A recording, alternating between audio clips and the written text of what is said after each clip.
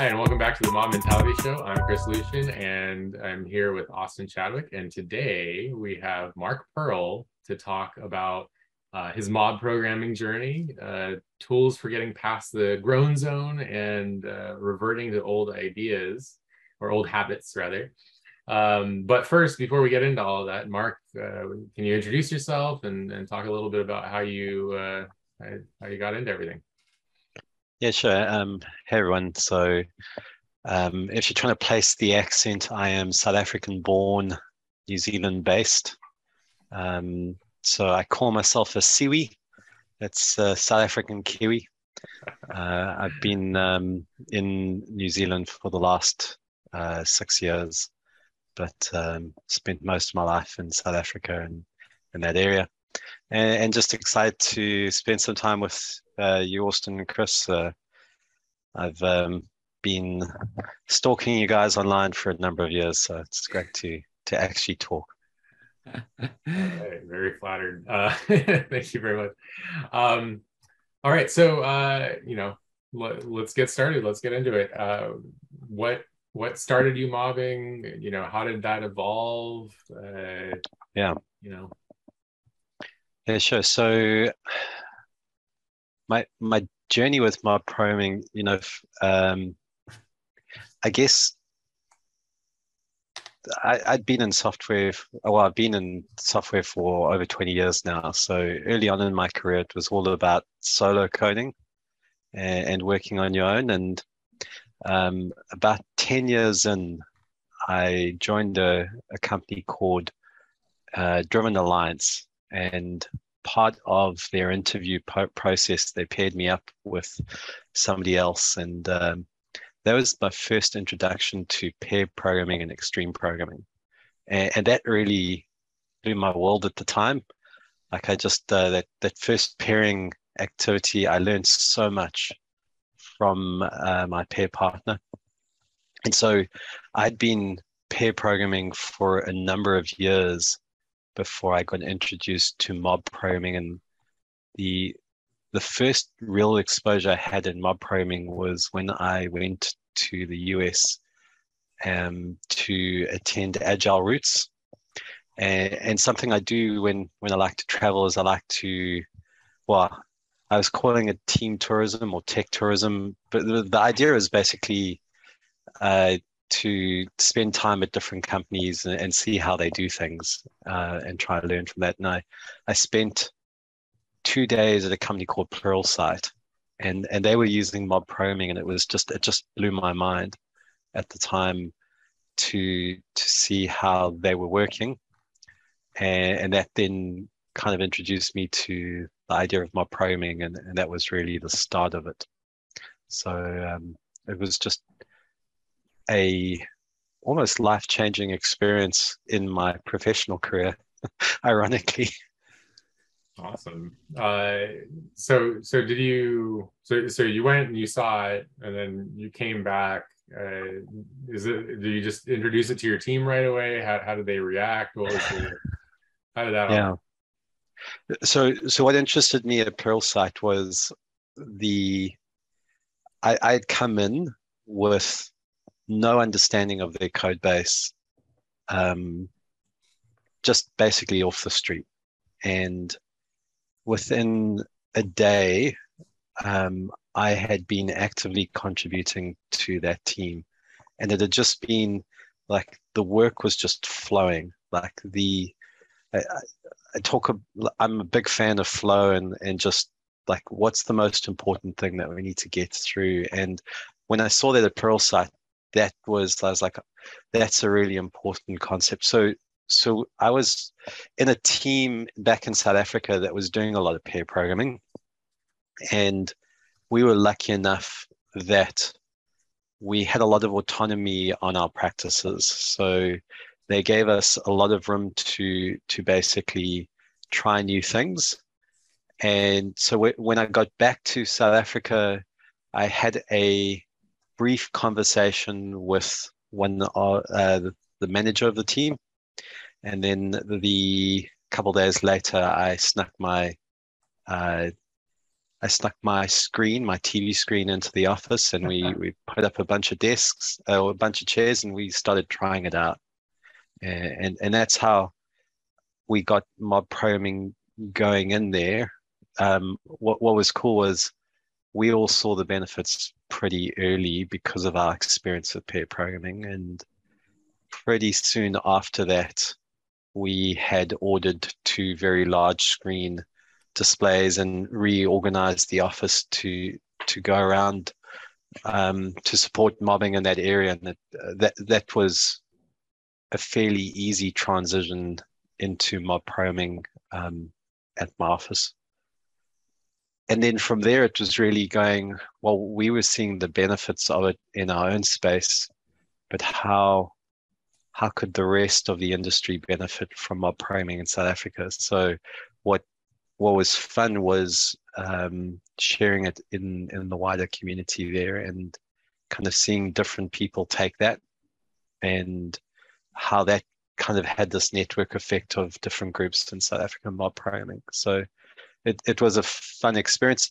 Interesting enough, I don't think that the team that is in mobs anymore. A couple of years later, management changed, and there was some questioning around, was this in a cost-effective way of mobbing? And I'm not sure where they landed, but I knew that there were a couple conversations a few years later around, do we still work this way or not? Yeah, I was about to say that often the financial discussion needs to happen on some level, and typically, one of the questions that I get a lot from people is like, how do you explain the financial benefits? And there are many, and you have to kind of avoid getting too technical while having these conversations. So they were still mobbing by the time you had moved on at that point, right? Yeah. Are you still doing mobbing? Did that carry over to your next Yeah. So after that, we as a family we immigrated to New Zealand, and I joined a company in New Zealand that hadn't done mob programming before, and really just started sharing the practice of mobbing there, and so we saw a lot of support we did a lot of mobbing in the team that I was in at that point.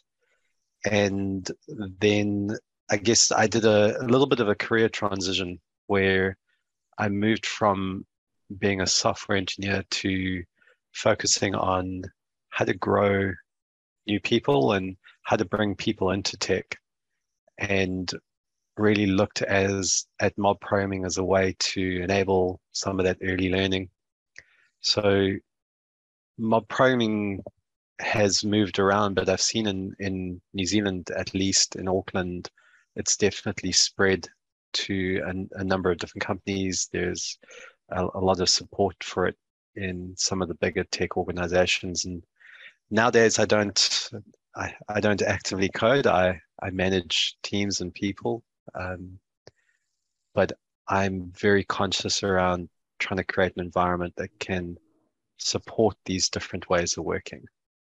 And so that is always where I work right now. I remember the first day I walked in, the head of product said, "Oh, are you the person that's why have you introduced this mob programming? We used to be able to get teams to do so many different things, and now they're all only working on one thing."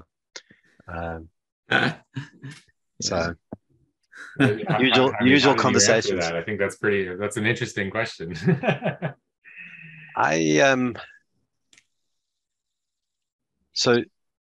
So my thoughts on that, and my response was, we're about enabling teams to do their best work, right? So you don't go tell doctors how to work on a patient.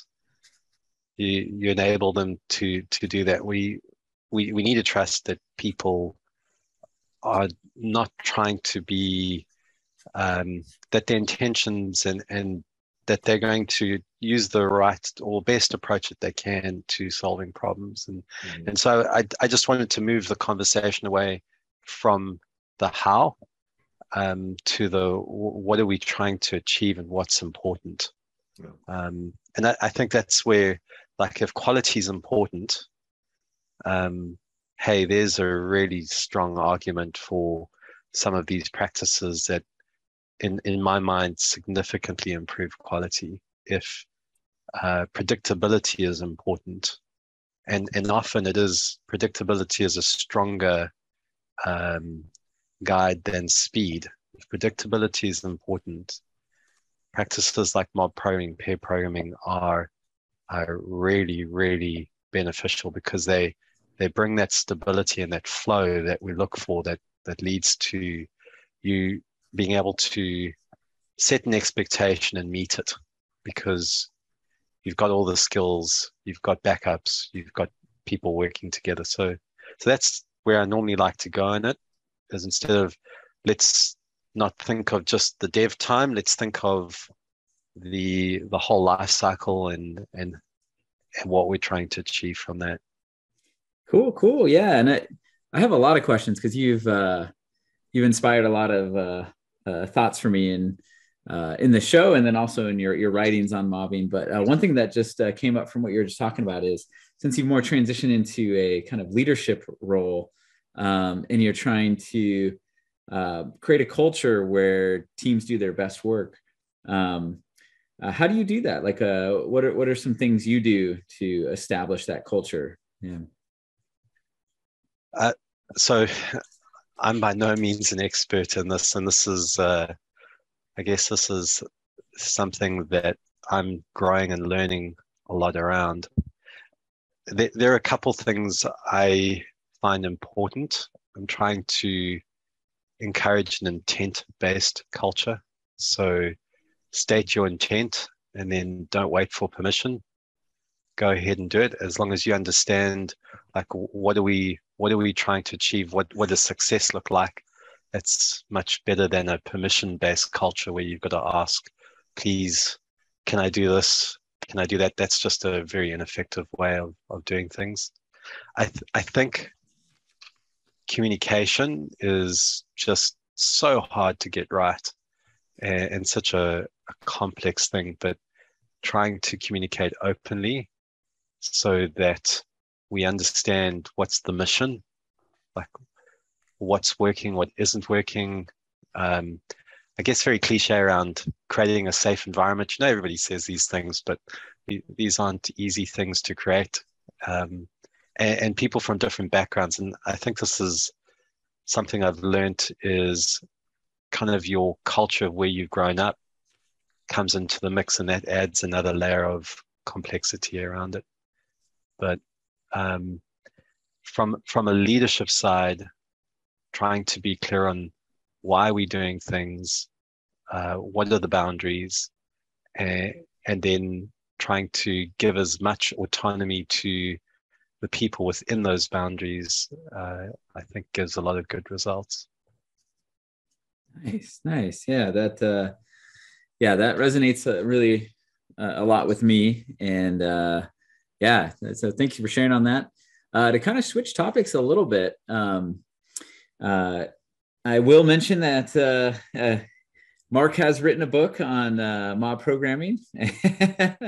And one of the things that I noticed in the introduction is that, part of the intent of the book was to help people get past what you call this groan zone here. So yeah, what are you talking about here? So the groan zone for me was, I think conceptually in my mind, we often talk about divergent and convergent thinking. Yeah. So when we're trying to solve a problem, we diverge initially, and then at some point, as we collaborate, we converge on the solution and we move forward. And that makes a lot of sense. But when you try to put that into practice, you often see that when you're diverging, you never sometimes, depending on the people and the problem, that convergence is really hard, and conversations often go round and round. People get emotional, they get exhausted, they keep repeating the same thing, they don't feel heard, they don't feel seen and understood. And that for me is the groan zone. The groan zone's that messy in between divergence and convergence. And I see that a lot in mob programming, especially for people that are new to it. When you haven't worked collaboratively, you're used to being the decider and making the decisions on your own and making the calls, and all of a sudden now you've got to work with these other people, and they're going to have different opinions on what's the right way or what's a good way to go through things. And so that groan zone is very easy to get to when mobbing. There are a number of techniques, I think, that can help to get through the groan zone. And there was a really good book I read. It was called The Facilitator's Guide to Collaborative Decision Making. I don't know if you've ever seen that or read that, but that was the guy that wrote that. Basically, he had no association with technology whatsoever. So he was approaching it more from he was the guy that would be brought in if like two countries were at war and they're trying to navigate to get to a good place. So I figured that, if somebody can work through that sort of a groan zone, they should have some pretty good techniques. And he touched on a couple things, but first of all, writing things down so that like we were visually clear on like what are we actually saying makes a lot of sense, and something that I've seen and wanted to bring into mobbing. So with me, one of the most important things in mob programming is the whiteboard or the shared space where people can put ideas or thoughts, and you can look at that and examine that. Because often when you say things, what you say and what people hear aren't always the same thing. But when it's right there and you can visually look at it, it just realigns us to it. So that was one thing that has just been really, really useful. I think another thing with the groan zone is actually a tool like gradients, and gradients of agreement was a technique that was shared in that book, where effectively you're trying to move past a yes or no to get to the nuances of a decision. Because when we look at questions, they aren't often binary. There's often certain degrees, and there's like, well, I'm 100% committed to that direction, or I kind of think that's a good idea, or I'm on the fence, or I think that's terrible, or hey, if we do that, I'm never going to talk to you again. So we often try to boil that down to a yes, no, when there's a spectrum of feelings on that. And gradients was a technique that I've used ever since that's really helped getting through the groan zone. And quite simply, like at its simplest form, you can go, let's say, I'll use an arbitrary example. I want to go to place X for lunch. If that's a team decision and you go, should we go there for lunch? Yes, no. You are going to get people that may or may not strongly want to do that or not. So in a mob, we would just use like a hand signal. It'd be like on a scale of 1 to 5, where like 5 is you really, really want to get go, and 1 is like you absolutely don't. How do you feel on X? And everybody just put their hand up, and on the count to 3, you put your number, and that really gives you a sense or a heat map of how you feel on that decision. And I found that like tools like that help when you're in these trickier conversations to to navigate the crowd and get a sense of where people are at. I don't know if that makes sense, or if you guys have used something similar. Yeah, I think I've called that the fist of five is it's kind of a thing, and yeah, it's, you know, I didn't know that particular origin of that technique, but I had encountered it at some point and started using it fairly often. But yeah, the heat mapping, and kind of has to be at the same time, almost like if somebody's playing rock paper scissors, they have to decide beforehand what they're going to do before they show. And that's been really good. Yeah, I've used it too, and I guess for me, what I'm curious is I've seen it help, and I'm trying to figure out, why does it help? Why does that help the group move forward? I don't know. What are your thoughts there, Mark? So as somebody using gradients, what I use that to is to navigate a conversation.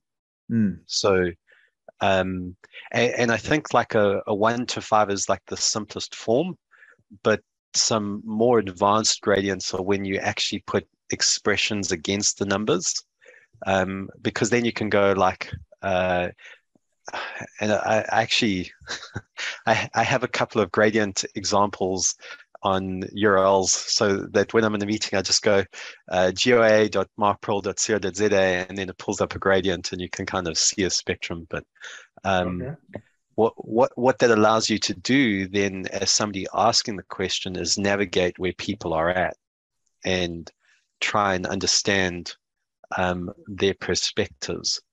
And so when you have like these more developed gradients, you can see who's on board and who has real concerns. And then the conversation, and clearly I'm not going to use gradients to pick where I want to go for lunch, because that's arbitrary and overkill. But on really important decisions, having everybody on board, or knowing where people are sitting, and then going, well, what would move you from a 2 to a 3 is a much better question than yes or no. And so you can kind of navigate that. So that's how I've seen the benefit of it. The other thing that I've seen often is the same words mean different things to different people. And so when there's the question, there's like my immediate response. And then once we've kind of navigated that conversation, I understand what you meant by that. And that can often lead to a better alignment. Yeah. And I can definitely see how that helps, right? Because it gives you smaller steps before like reaching the top of the hill, right? Because sometimes if you're in that groan zone you're talking about, it almost feels like we all have to like instantly leap 1,000 feet into the air to get to the top of the mountain to decide, right? And so these give you like footholds to walk up it, because it gives you something particular to talk about and walk through. And I guess I could see why you would just feel like, I'm done. I'm out of this. I'd rather go back to arguing with Chris over pull requests as opposed to, I don't know where to go from here. We just seem to be at an impasse, right? Where if you're like, well, what would bring me from a 2 to a 3 on this is, that can really lead to some deeper understanding. And I think a lot of good mobbing that I've seen is a lot of do both and a lot of blending of ideas, right? And if I think back on all like the mobbing decisions I've made, a lot of the really good ones where I either wasn't on board and someone changed the experiment slightly, so it brought me from a 3 to a 4, and that turned out to be a really good thing. Or we tried it, and I think that experimentation, like not being married to the code and going, we'll just try it, and if it doesn't work, we'll revert it. I think there's a lot to that, and so that's another technique that we'll use in mob programming, at least in the places that I've worked. We'll do these throwaway sessions where we're like, hey, we're just going to try this for the next 45 minutes or whatever, and then we're just going to reset hard and see what we learn from it. I think that being married to now that I've typed it, I've kind of committed the sunk cost fallacy. Just doesn't lead to a good outcome, right? Mm-hmm. Mm-hmm. I want to go back to something you'd said earlier. This is probably a bit of a hard tangent at this point. When you mentioned tech tourism earlier, I found that pretty interesting. I know that we've done we talked about visits and I know people from Pluralsight kind of doing those things, but maybe you could talk a little bit more about that, because I thought that I think it's a really healthy thing for people to be doing, and I think a lot of the people that just create a lot of ideas end up doing that sort of thing. Like, what got you into that, and what? So my underlying thought around it was that people all over the world are doing brilliant things, and it's just different things, and so being intentional about visiting somewhere else and spending time with them allows you to kind of absorb some of the brilliant things that they are doing.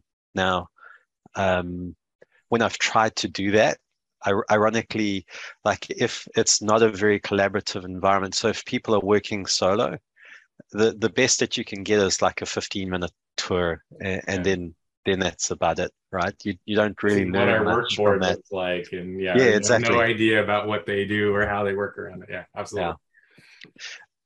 When people mob and pair, it changes the game a little bit, because now you can work with them on a problem, and you might not understand the domain at all, but there's tools, there's techniques, there's just how somebody thinks. All of that can come out of that. I wouldn't have learnt about mob programming if I hadn't had spent those 2 days at Pluralsight. Or at least I wouldn't have been sold in it as much if I hadn't have had that experience. I think test-driven development was another example. If I hadn't have paired with somebody on it and seen how they did it, conceptually it made sense, but until you do it, you don't know. And when you see other people doing it, it can give you a lot of affirmation that that's possible and that's doable. So that's the team tourism idea, and we tried. We thought of hey, wouldn't it be great if we could identify all the companies in the world that would be willing to do this, and almost do a passport, and you can go to different places and experience that. I love that idea.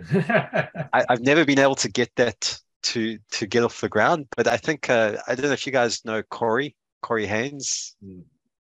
He did that whole journeyman tour. Yes. Yes. Yeah. Okay. And I think his experiences there, that's almost like team tourism on steroids, where you just kind of move from place to place and learn from it. Unfortunately, I think that's only possible at certain ages. It's a lot harder when you're married with kids and your stage of life is a little bit different, but I just think there's so much you can get from that, right? So that was the idea. And that's I guess for somebody that's trying to mimic what you did, do you have any thoughts about how they would get started with this? I think some, to some it may seem, how would I even get invited to do something like that, or what, what would you tell them? I think it's so part of it is just networking and getting to know people in the community, and so I think opportunities to visit places and learn from them starts from just broadening your network. So I would say the first thing is find out your local tech community or conference or something like that. The second part around it is how do you actually get the time to do it? And I was, the Pluralsight one was lucky because I was traveling to a conference, so I had a couple days that I took leave, but it was coming out of my own time, right? I was putting time on that. So I think there is a conversation if you're employed by somebody else, like what are they willing to support and stuff. I think if you're employed for like a larger organization, there's actually a lot of merit in internal team tourism and just being really intentional about moving from different teams, even in the same building. Right. There's a lot there that we just don't do. So um, I it starts with a desire and then being creative and how to make that work.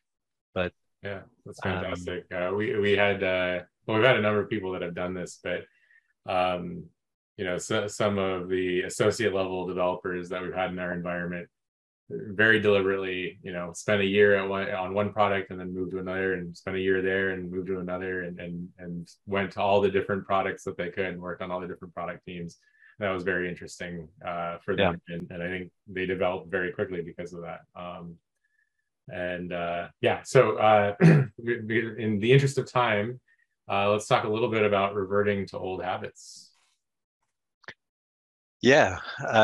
So what I've noticed with a lot of these practices is people find out about them. They're interested to try them out. They try them. They're like blown away. Wow, this has changed how we work, or this has made such a big difference. And then you get there 6 months later, and they're back to what they were doing before, and like, oh, what happened? Um, and for me, it's just this um, concept of entropy, which is we basically revert back to a state of chaos or ease if we're not putting effort or intentionality into it. Um, and so I think that happens with mob programming. It happens with any of these things that require um, some effort and intentionality. Um, Entropy is just and on so many levels, fitness, health. We see it everywhere. Mm-hmm. Um, and, and so it's like, well, how do you make something stay? Like what? How do you make this part of a longer term change rather than a short experience? And I think often it's about thinking or being intentional up front about why were you doing this in the first place, and being really clear on that. So um, you know we get these techniques in life as well where like, what am I wanting to achieve? What what was the state right now? What am I wanting to change? It's the same with practices like mob programming. Like, right, it's really useful in my mind to before you start mobbing, look at your environment and go, well, what are the problems that we're seeing? What are the challenges? Let's be clear on that. And then um, once you've done those things, once you've got used to the practice, look at the change, and then just keep reflecting back, keep retrospecting on it. So that I don't know, how have you guys seen old habits crop in with mob probing? Is that a thing for you guys, or is Yeah. it now totally instilled in So everybody? actually, I think just, independently, I've had the exact same thoughts of entropy. Like, that's what I refer to it in my mind. It's like, okay, it's Mm, time to push back on the entropy. yeah, Um, and a lot of it, I personally try and think of, especially people that are really passionate, because there are people that are passionate about XP, Zanpan, mobbing, et cetera, et cetera. There are people that will join a team, just because they want to be on a team, and they don't necessarily have interest in what practices are used, or they've been in a variety of practices, and this is just another one, right? yeah, And so I'm always personally very interested in kind of like self-sustaining, self-reinforcing systems, and And so like causal loop diagramming for a team from the like fifth discipline sort of like systems theory stuff. I think a lot about, what would it take to just prevent things from sagging, right? Like, practices, department style stuff, learning, and I think some indications like from a leadership level also, like the indications of this might be areas where like if opportunities for training or learning are being passed on often, right? Things like that, right? And so you can kind of see that people may be like so heads down on the work that they're not looking up and resharpening the saw, and so things like that. But I think I relate pretty heavily to that sentiment.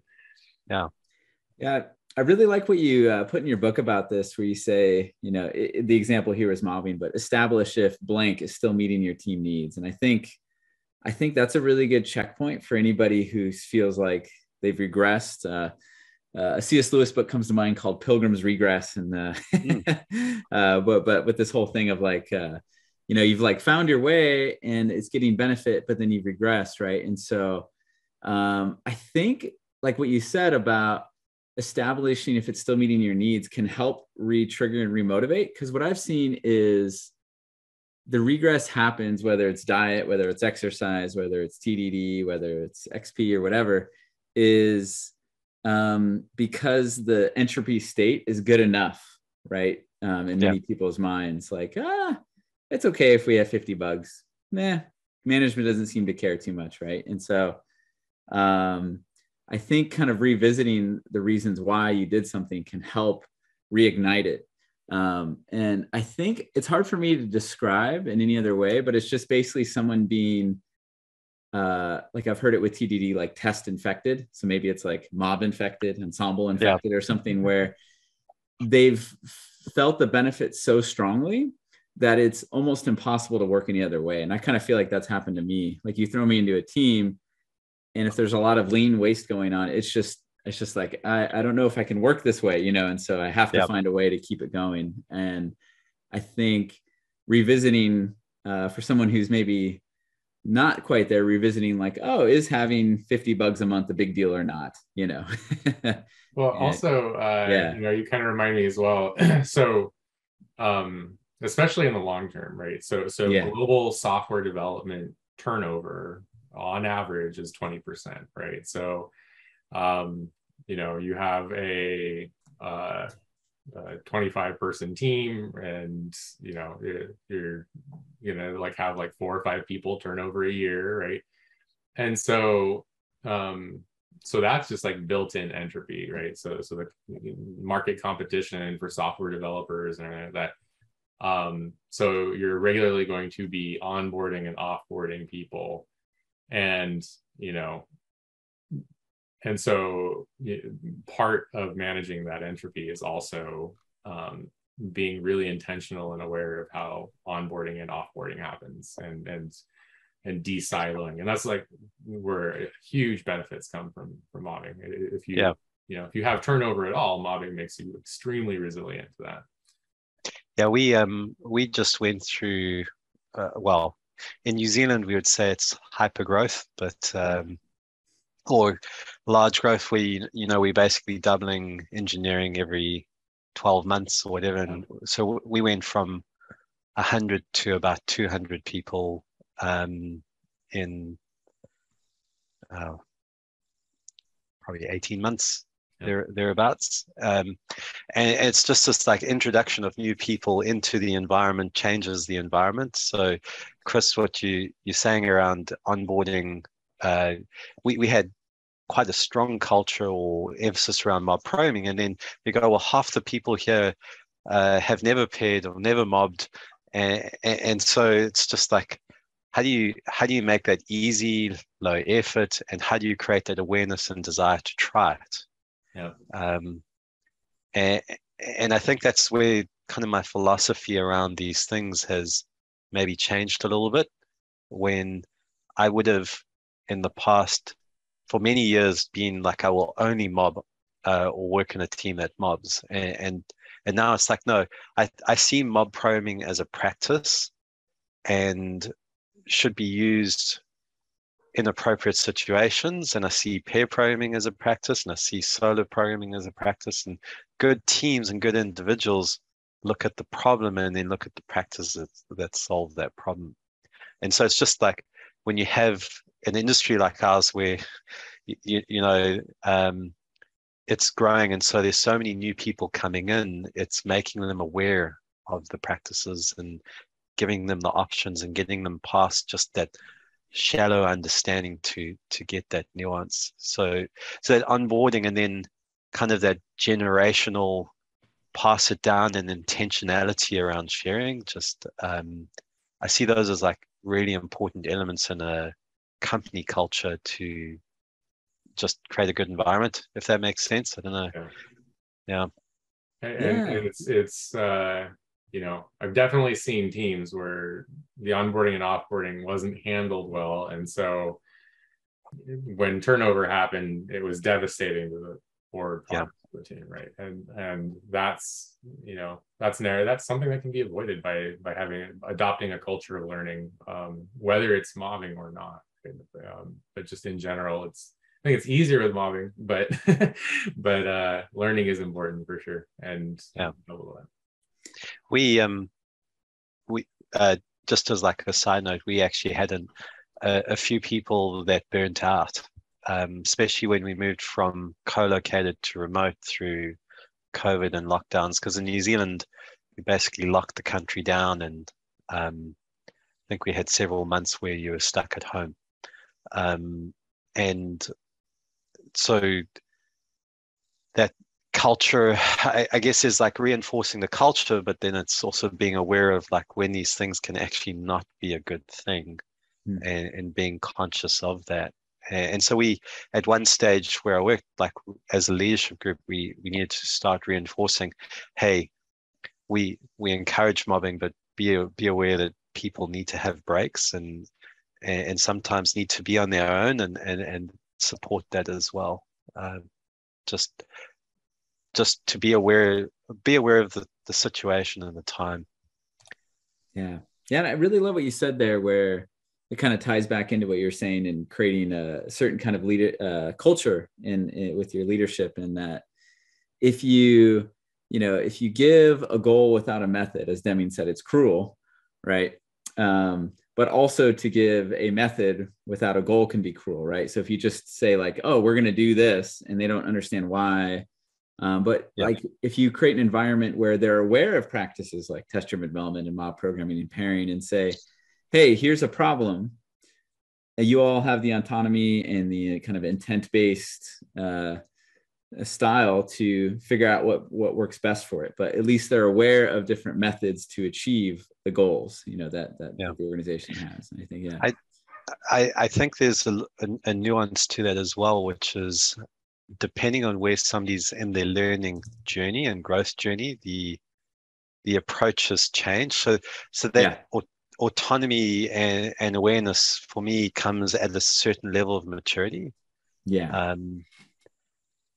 And so there's a lot there in what you've touched on, but I'm conscious it's maybe another topic for another time. Yeah, no, that's great though. Yeah. So maybe we'll go into the wax on, wax off topic some other time. But but we are near time. And so is there anything you'd like to share or plug before we close out this episode?